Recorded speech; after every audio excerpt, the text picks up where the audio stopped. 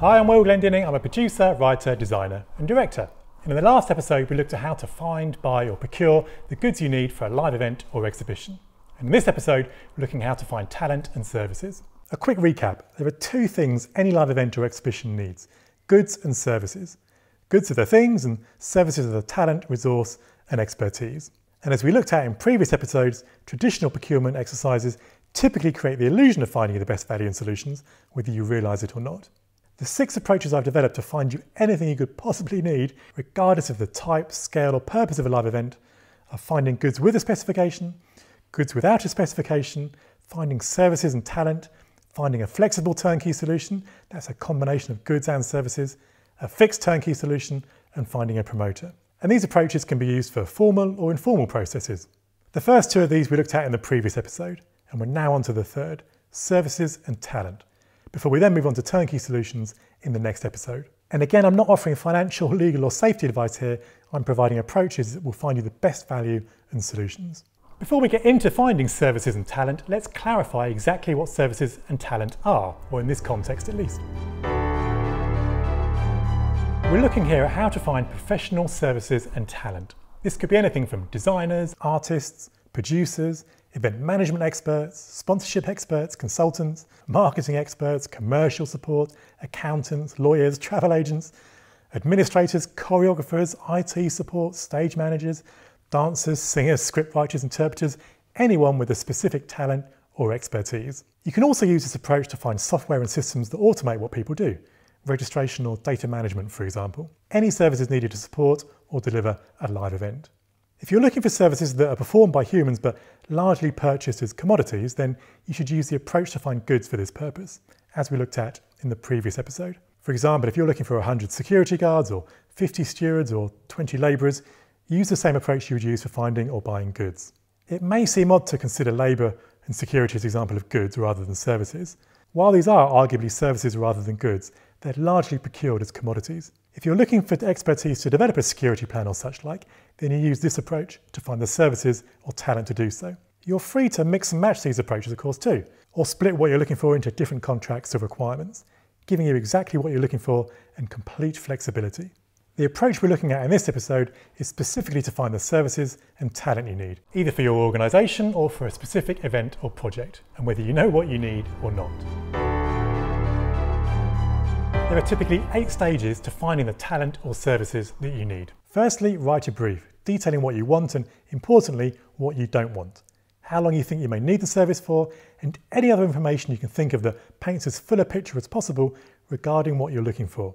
And use plain language outlining the challenge, opportunity or role as you see it. Also explain who the service provider will be reporting to and managing, if that's relevant. And avoid job titles at all costs at this initial stage.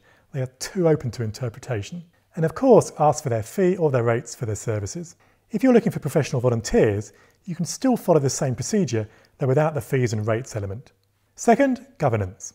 Add any governance requirements and procedures to your brief that you deem necessary. These could be checks or questions about financial standing, their tax, visa or employment status, health and safety track record, employee conditions if you're hiring a company, sustainability management, quality assurance, your organisation's HR policies, or any other criteria important to you and or appropriate to the size of the opportunity. Be realistic though. Too much governance or paperwork could put off your best candidate or company. Thirdly, distribution. Distribute your brief or job description in whatever way works for you or your organisation. Be that via headhunters, through your own network, across social media, traditional media, digital portals, or anywhere appropriate for the type of role or service you're looking for. Fourth, review. Assess the responses you receive on the quality and value of the provider's services and any other criteria important to you. Their ideas or creativity, for example, or their experience or solutions. Conduct any necessary interviews or clarifications and look closely at any caveats, notes or exclusions if that's relevant or applicable. Fifth, references. Check the service provider or person's references if you're not familiar with them. It can also be extremely useful to dig around and find people who have worked for people if you're looking at leadership or management roles. Approached professionally, the most useful information you may find is what those who have worked for someone says and doesn't say about those who've managed or led them. I've often found this far more useful than talking to people who have employed leaders and managers who can be a step removed from the realities. Sixth, content or contextual experience. If you're looking for someone to fill a key role, then you need to make sure that they have relevant content or contextual experience. The person taking the overall lead, the person responsible for the physical delivery, and the person responsible for the operations and logistics, for example, all need relevant contextual experience. The person leading on the event's content or creative direction, for example, needs relevant content experience.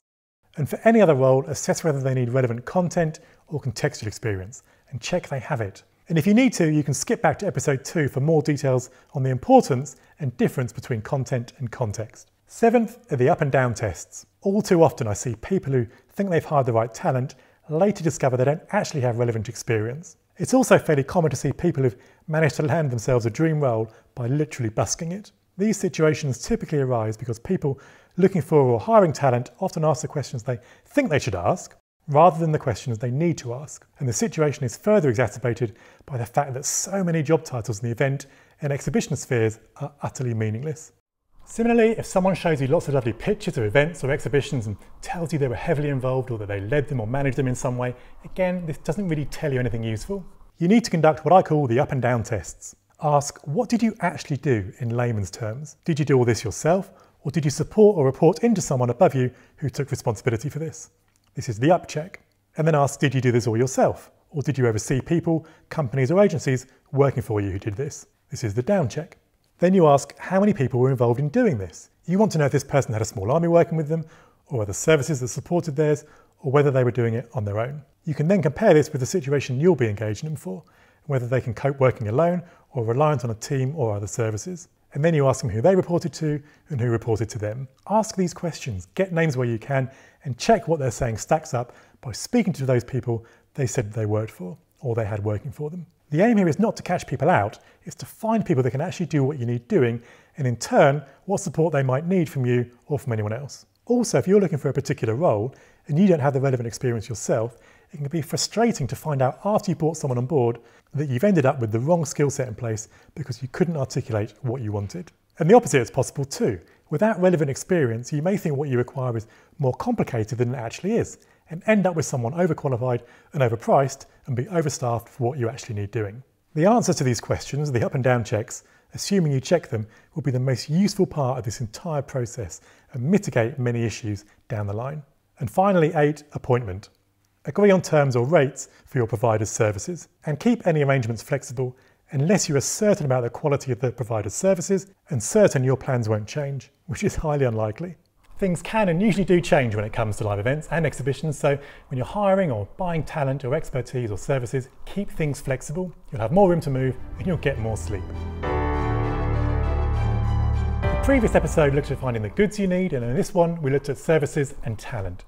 In the next episode, we start looking at turnkey solutions. That is a combination of goods and services. For example, a whole event or exhibition, or a turnkey technical solution, technical design or expertise, and the equipment once designed or specified.